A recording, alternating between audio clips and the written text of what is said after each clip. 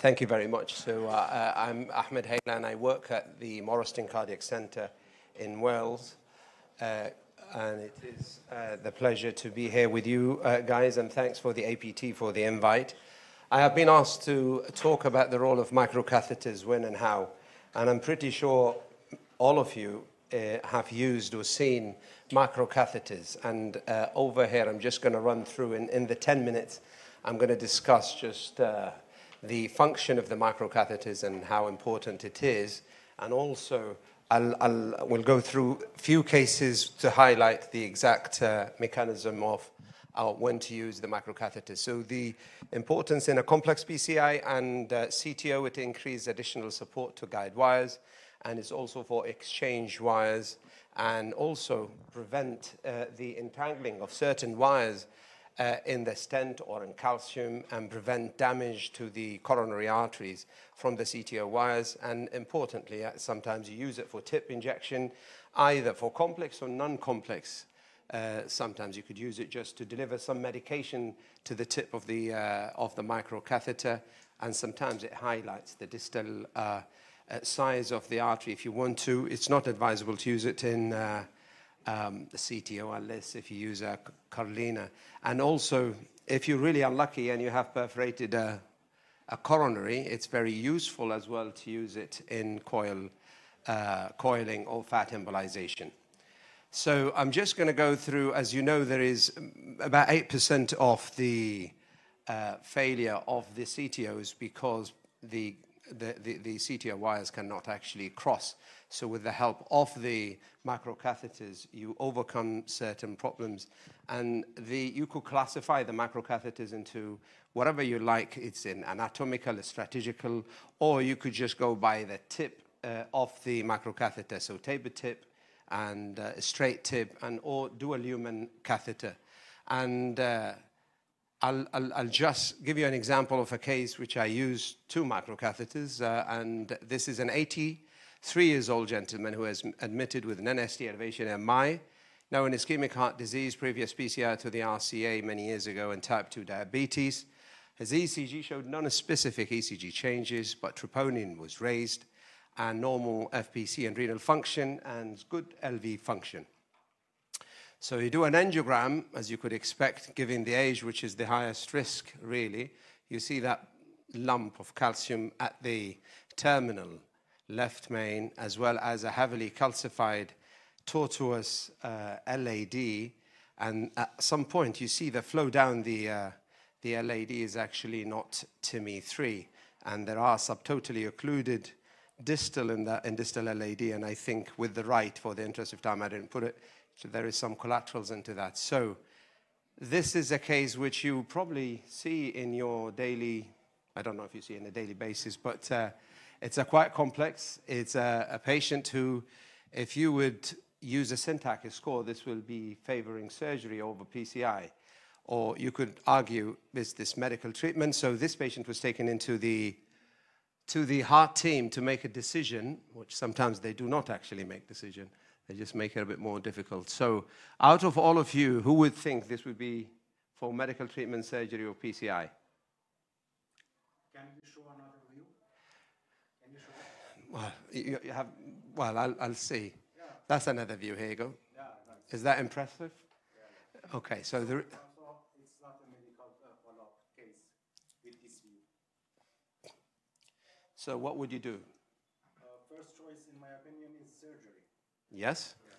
I would agree. That's if your Syntax score would be favoring surgery over this, because he's got a good LV, he's an old gentleman, and he's got terminal left brainstem and further disease.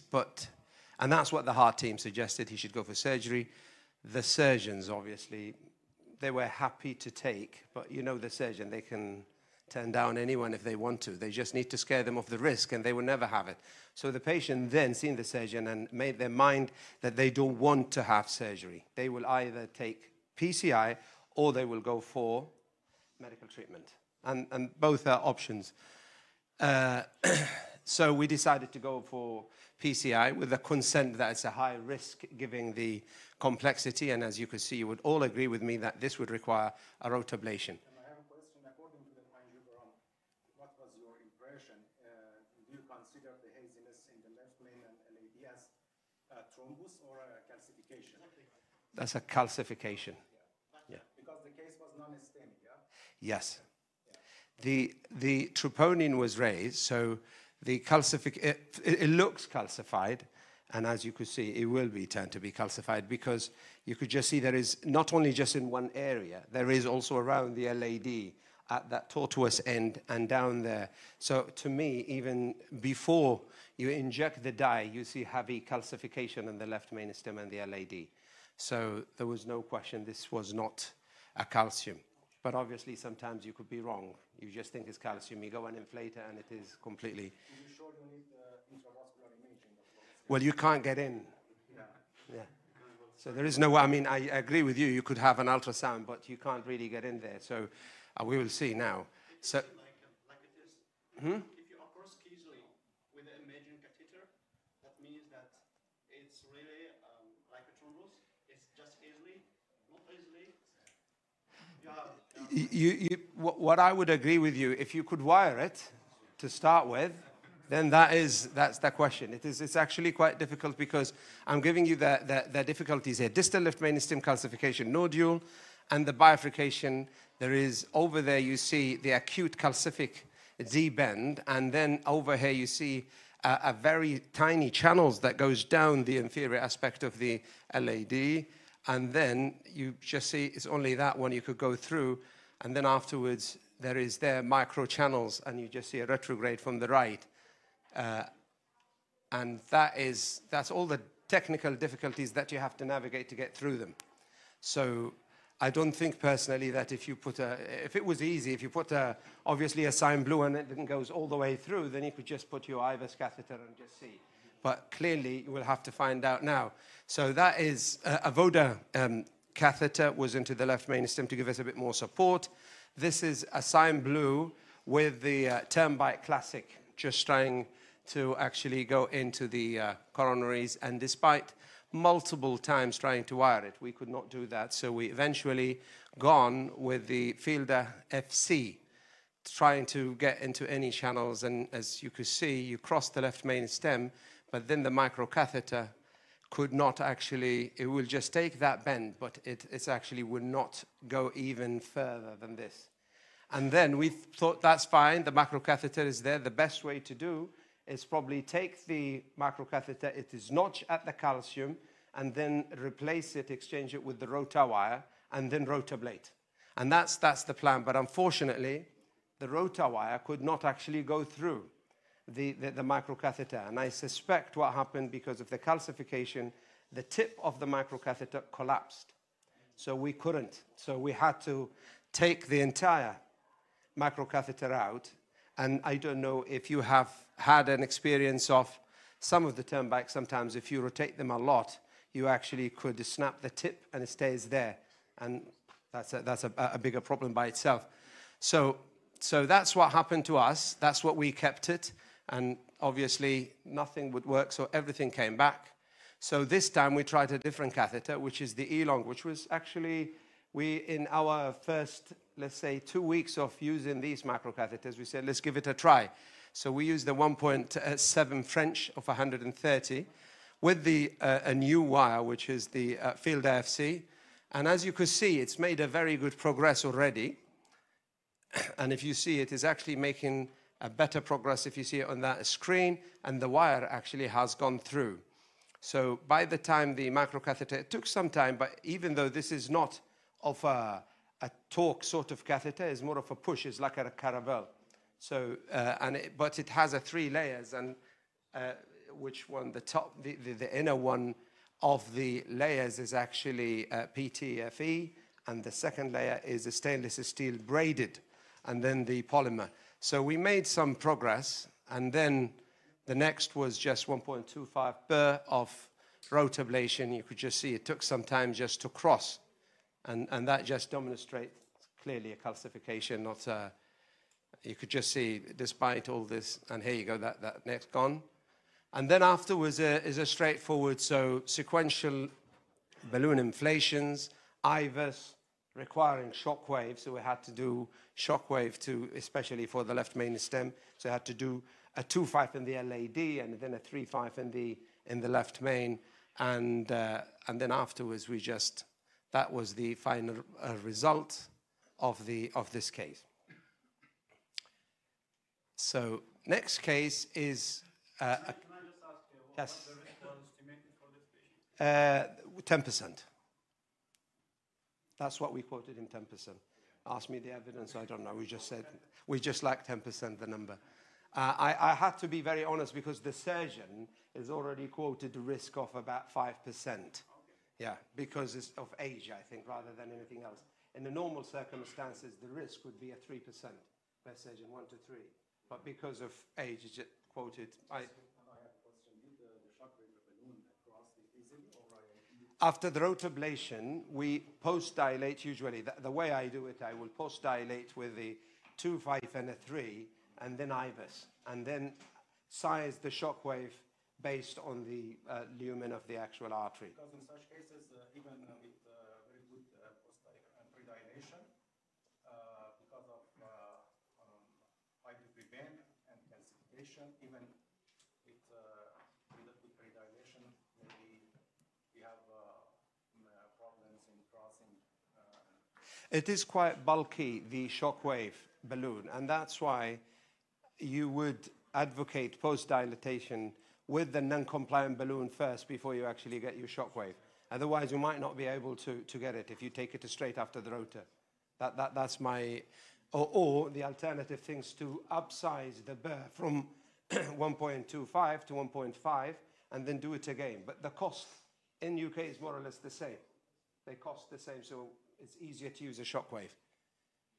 Now, this is a 73-year-old gentleman, diabetic, hypertension, hypercholesterolemic, with a history of asthma, has been having an intractable angina despite maximum anti-anginal therapy.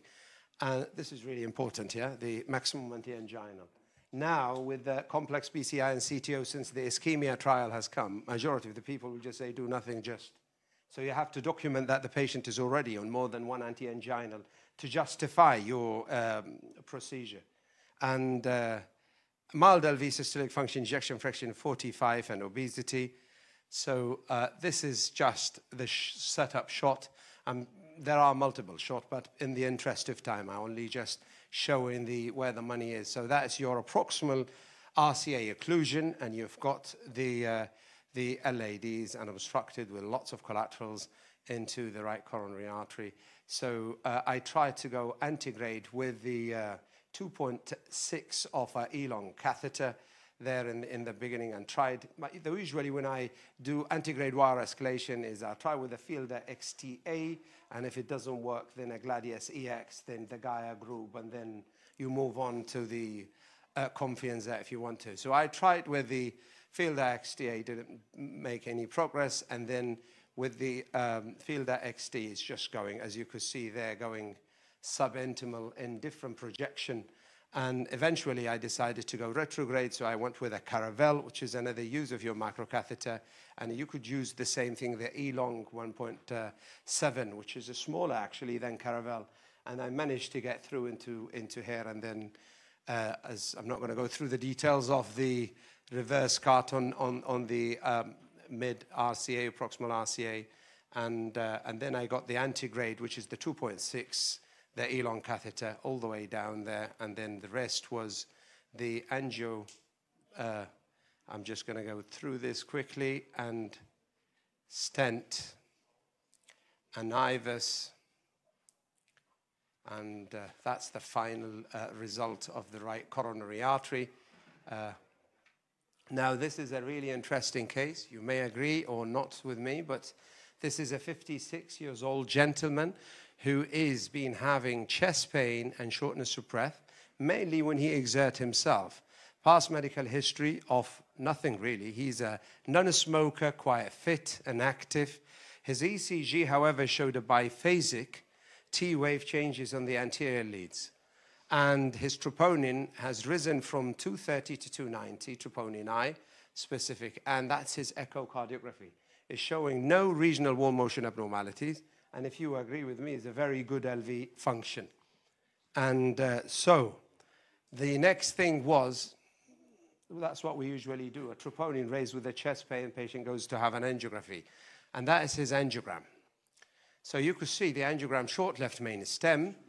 There is a left circumflex, a lady. Looks okay, really, on some of the views. But if you agree, something coming out of the left main, which is here, and it going down there. So we actually didn't know what it was. Is that a branch? Is that coronary pulmonary fistula? Is washing out at the end? But is this related to the actual case? So we did a CT scan to highlight this a bit more. And one of the radiologists didn't actually pick it up. So we couldn't tell us exactly what it was, apart from the angiography that is potential fistula, but not sure. So we did an MRI scan just to find out there is no other causes like myxomas or whatever it needs to be. And it was absolutely fine. There is no scar. So the interventional vascular radiologist actually looked into it again, and then we decided that this is actually a fistula. And I think when the patient is exercising, it gets like a steel phenomena and then becomes ischemic and gets the pain, and that's the actual cause. That's your CT scan showing it. And then the use of microcatheter, we use Cantana microcatheter of 2.5 with the Koch Medical. They all come in package. And that is one of the uses for microcatheter. We deploy a few coils in there, the Koch coils, and that was the final result was excellent.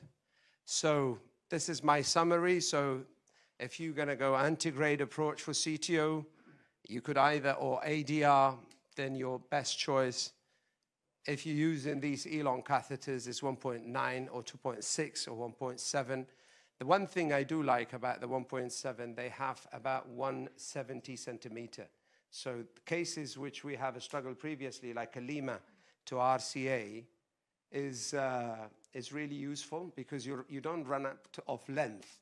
They're quite lengthy, so they can come through the Lima all the way to where you want them to be. And that's it.